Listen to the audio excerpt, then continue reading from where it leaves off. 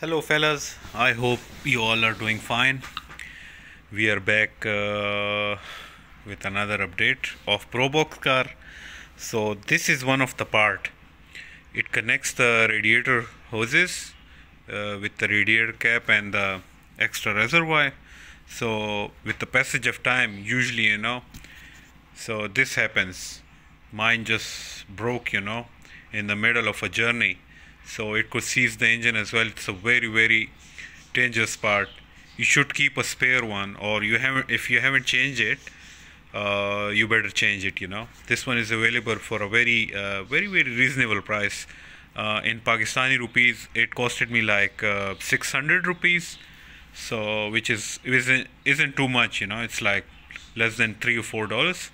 So I recommend you change it, because this one is made of different material, while this one it's PVC plastic. So I hope it will last a little bit longer as compared to this one. This is the original one, this is the aftermarket one. All the best fellas.